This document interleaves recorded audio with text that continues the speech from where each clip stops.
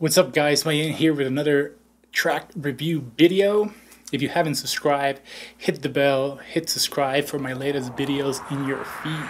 Boom! Guys, this is not a tutorial. This is a breakdown review of my workflow on this track, my second track for 2019.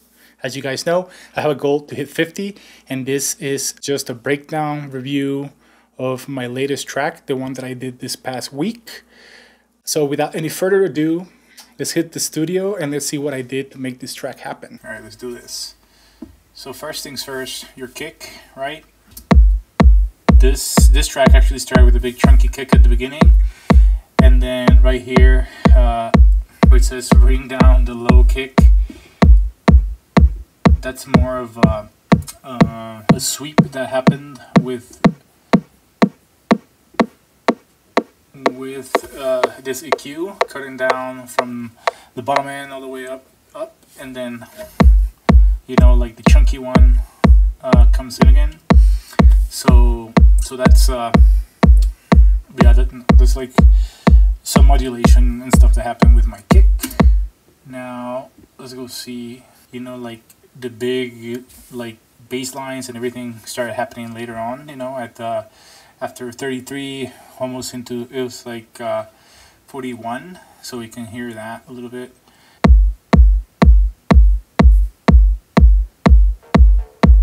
So that's just like an introduction, right, of that bass line that I was bringing in.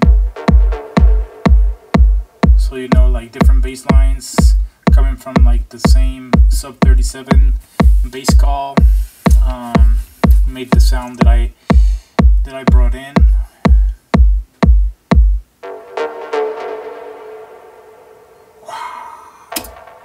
So this one's gonna have a big Valhalla delay on it.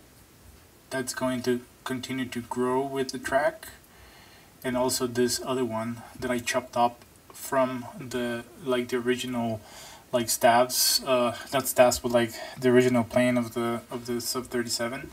So I'm able to like have those like delays as it's coming in. Alright, so let's listen to that. Hear that tail, and that takes me to this little break over here, and then once it comes in again, you know, and this is why I separated them. It's gonna be a dry signal that's gonna be coming in. So let's listen to that real quick. It does have, you know, the Galaxy, right, playing.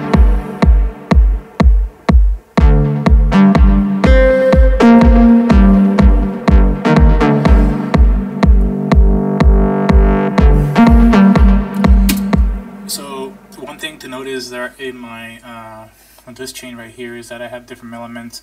So this bass line was mangled a lot from like the original that I had.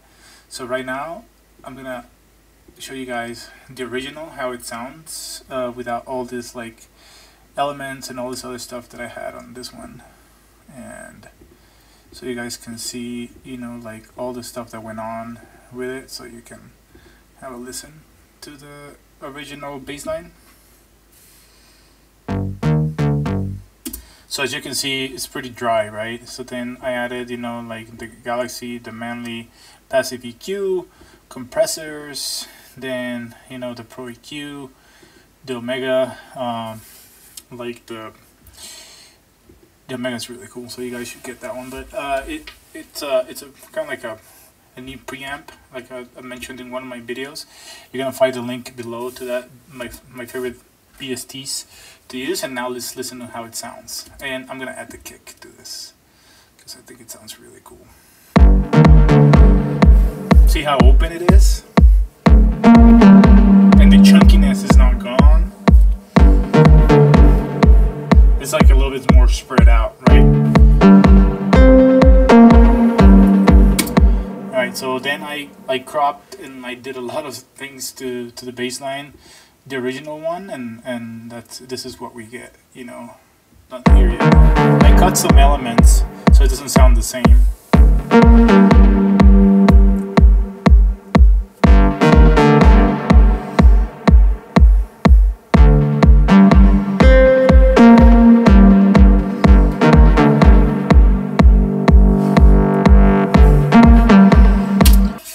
for this part right here, I was opening the filter, and so to get those like, you know, like growling, like bassline sound. So yeah. So one of the main parts of the track that I think they're really cool elements. Then I'm gonna go with high drums, the ones in yellow for me. So as you can see, you know, I had like different elements going on, and they serve a purpose in different parts of the track. And as you can see, a lot of automation on like what's happening with my mid drums. So let's have a listen to how like the entire groove was being built for this track. We're gonna start from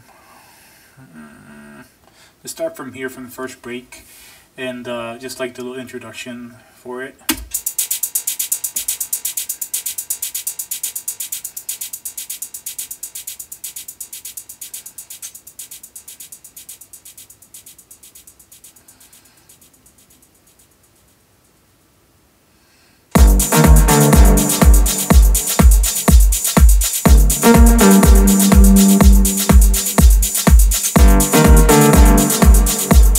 Hear that, like, this is where the part of the track where everything starts to groove.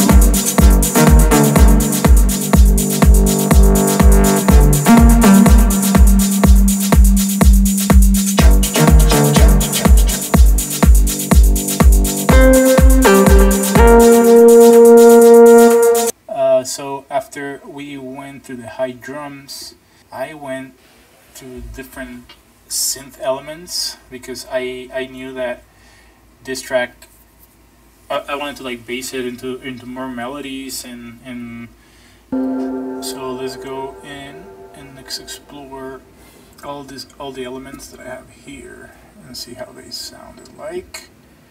Is this arpeggio coming from the analog 4.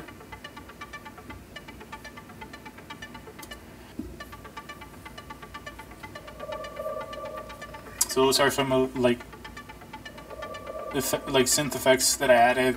So like it helps with the ambience of the track.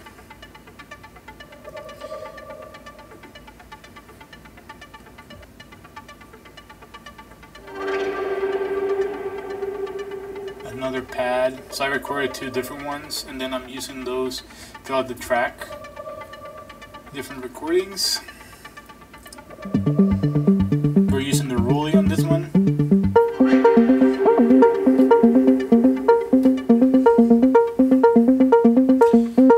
See, the cool thing about the rolly, and I'm gonna jump in here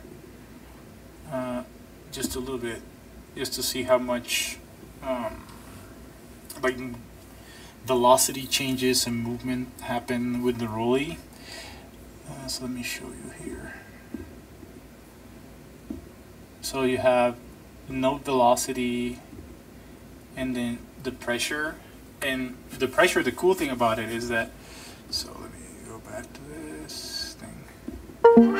So all this that's happening here with the pressure when I'm pressing the key, it affects the sound of the synths, right? And you can use this with the rolly equator that they give you. You can also use this expression of pressure and everything with your own like external synths, and with some BSDs. I know that all the BSDs from Logic allow you to do that. So it's so like the BSD, like the not BSDs, but like all the instruments that come with Logic, they allow you to actually use the expression and all the different pressure points of the seaboard. So be cool thing to get into for sure. Then I have this other lead happening here.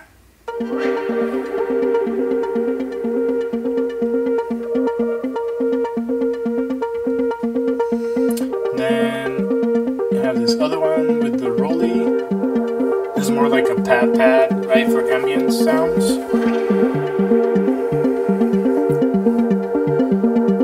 And that's how like my entire synth pad sounded for this track.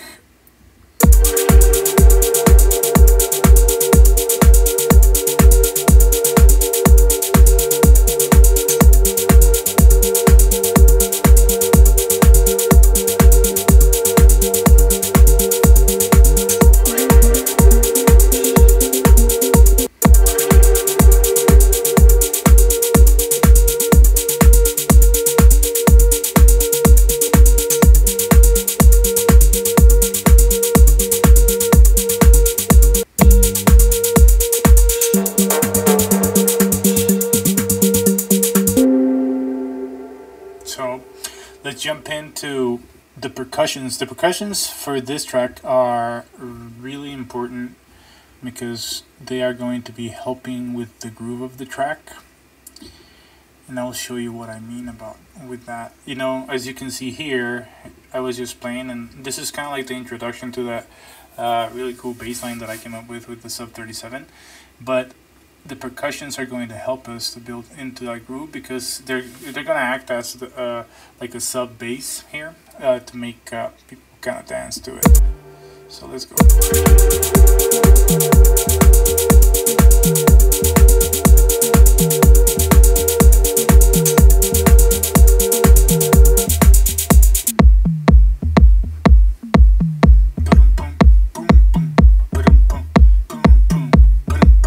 So that's dancing with the kick, you know, and it's gonna be dancing with the bass over here, and I take it out, you know, when I need the main bass to shine. You know, I take them out, bring them back in, then I get them to like all play nice together.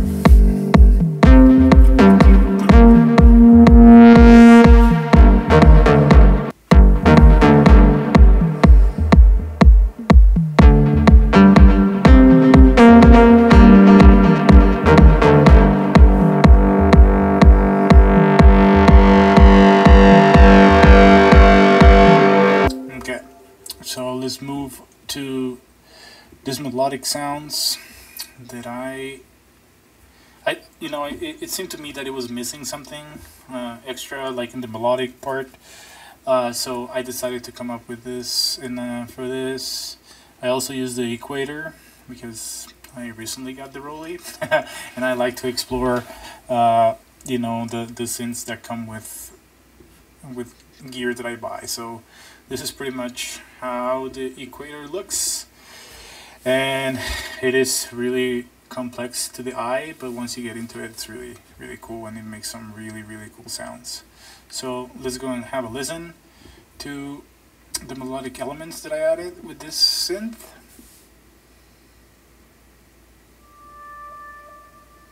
Oh, I love that.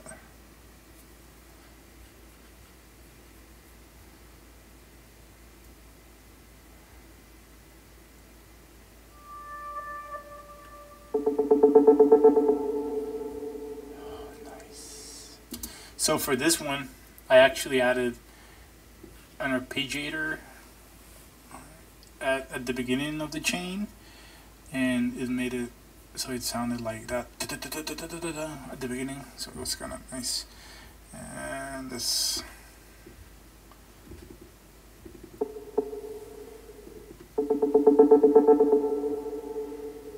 Now let's go and see this one.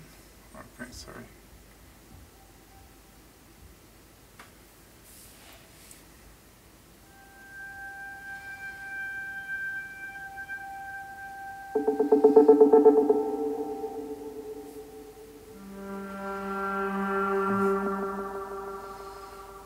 So now, let's go and see how it sounds with everything else, except for the effects, right?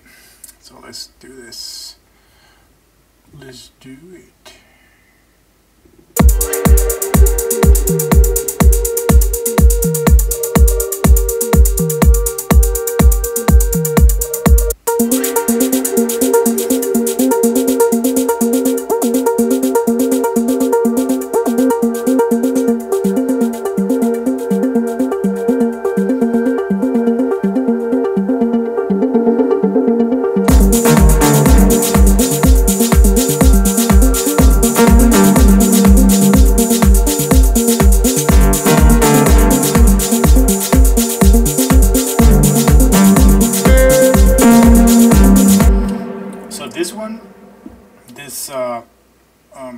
Like brass sound plays really well with the bass, right? Or yeah, this bass line. So let's have a listen to them together.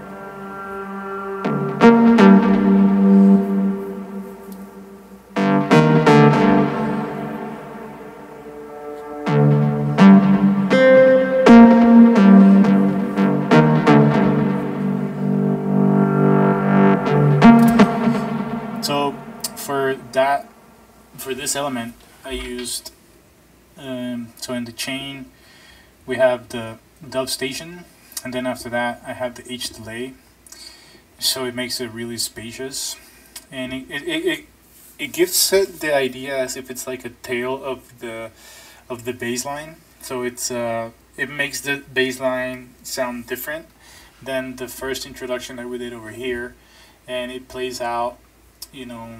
Let's listen to the break right here.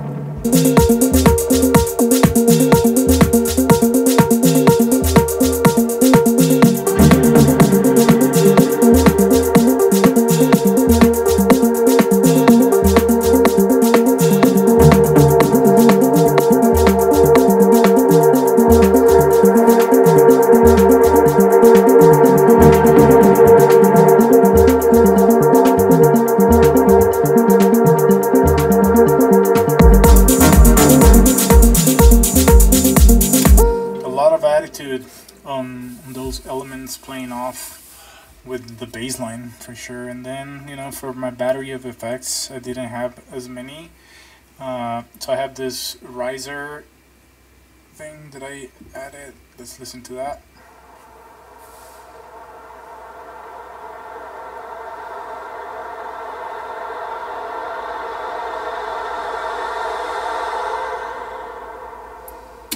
So it's a blend of elements. It's a blend of white noise and a vocal effect, and then that's the sound that it came up with.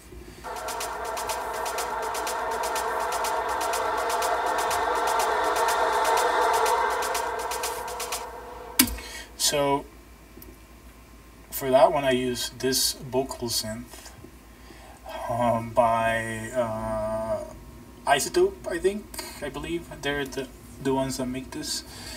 It's really cool. You can mangle sounds, make them sound completely different. So if you're able to get your hands on this, I think it's $200. You can buy it like with multiple payments and with Splice. So yeah, check it out. And this other one, this is a different one. This is like we're adding like claps here for the build-ups, so give more tension, right?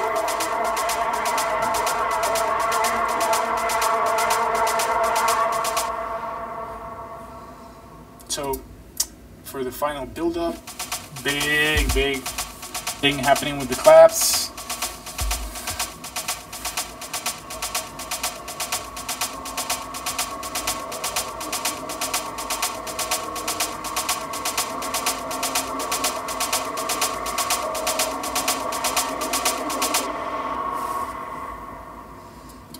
So yeah, and that's pretty much the track, all the elements of the track. Let's go and have a listen to some of the parts of the track. This build-up, so let's see, it's important for me to start it correctly. Okay, so yeah, let's have a listen to the track from here on out, and so you guys can see all the elements and how they interact. I think this build-up is really cool, so I do want you guys to have a listen to it. So yeah, so before we get into that, you guys should let me know what you think, and let me know how you're making your tracks. If you want me to like go check one of your tracks out, please just put a comment, and I will go and check your track out and tell you what I think. Alright guys, let's do this.